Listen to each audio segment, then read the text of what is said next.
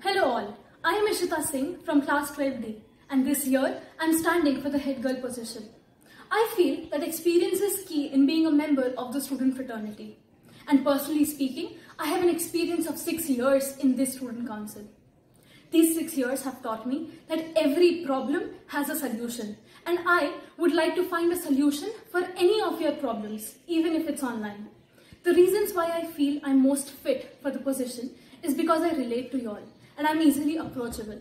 I have managed both my curriculars and extracurriculars simultaneously and have contributed to most of the school activities which have come my way throughout these years. I consider this position a very respectable one and it would be an honor for me to carry out this role and fulfill all its duties and commitments to the best of my abilities. All I ask of you is to choose and vote the candidate who you think has the leadership qualities to handle this prestigious post.